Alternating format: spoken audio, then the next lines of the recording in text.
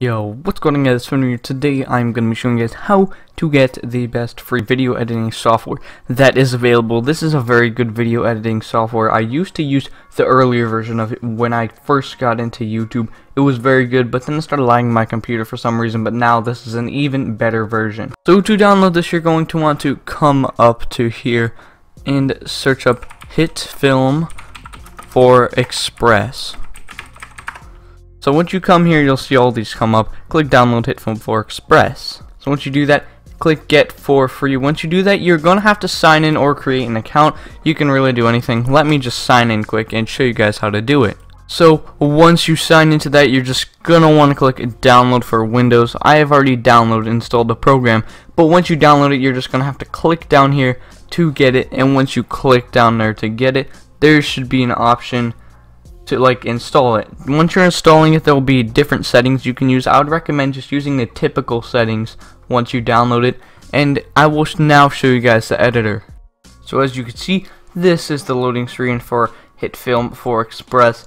There's just a setting right here. You can buy all these starter packs if you want, but I don't really need to since I already have my other video editor. But you can also do it without buying it, and it's still a very good video editor. So once you come here, you can click new, or you can open up a project. Just click new up here and can set it to whatever settings you want. So I would recommend putting good settings on here.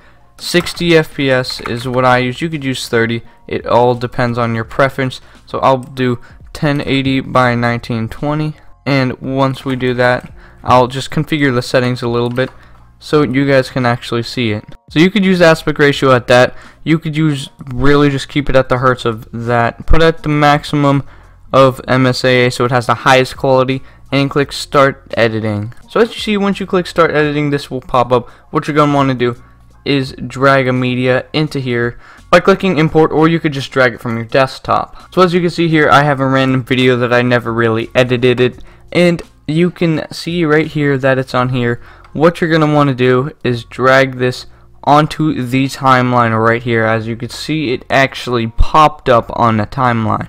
Now it will take a second to load, but once it's loaded, this is what it should pretty much look like. And yeah, so I can drag along the video. It might be a little laggy since you are video editing this, but that's the main basic part. Now as you can see here, you can slice it, which will actually, it's similar to splitting it, as you can see right here. Now once you have selected wherever you want to be, just right click on it. Once you've selected the video, click slice. You can more precisionally slice it, as you can see there. Now I've shortened the video a little bit so it's just easier to show you guys what it's doing here.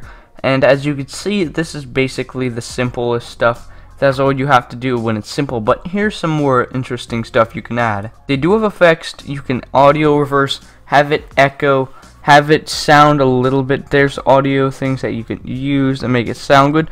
You can blur it, diffuse it, radial zoom, color correction options, color grading, distorting it, generate. You can add stuff into it, gradients, grunge, keying, lights and flares, particles of simulation, quick 3D, scene, sharpen, stylize, temporal, transitions for the audio, transitions for the video, transitions for video, well, not transitions, video cleanup, wrap, and presets. So these are the things that you can also use. This is just a simple tutorial to how to use it. If you guys want to see a lot of these being used, then like the video. Tell me if you guys want me to actually make a video showing how to use all these features, and I will do it. But once you finish doing that, you'll have to export your video.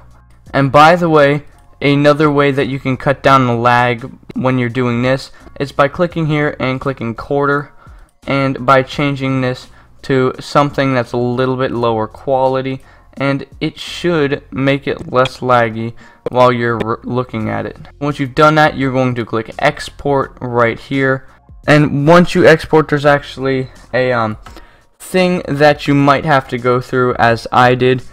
Just click here to activate, sign in, and you should get it for free.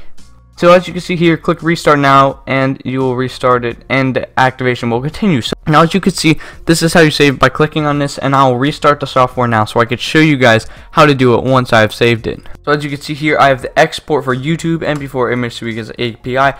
I would recommend either uploading it straight to YouTube if you want, or MP4. MP4 is preferable for me.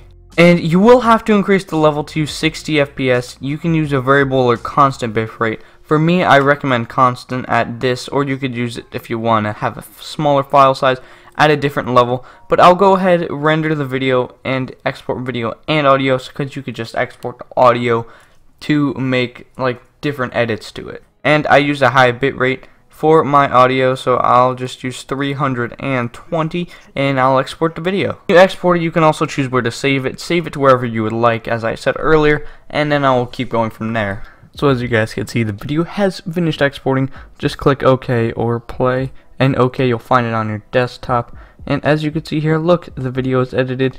Pretty high quality video. It's just lagging a bit because I'm recording at the same time as watching it, but it's high quality. It is a good video editing software overall, so I'd really recommend you get it if you are looking in the market for a free video editing software right now. So anyways, hope you guys enjoyed the video. Please like, comment, subscribe. Tell me what you guys thought about it. If you want more helpful content like this, like the video and I'll upload more. So anyways, hope you guys enjoyed the video and have a great day. Bye.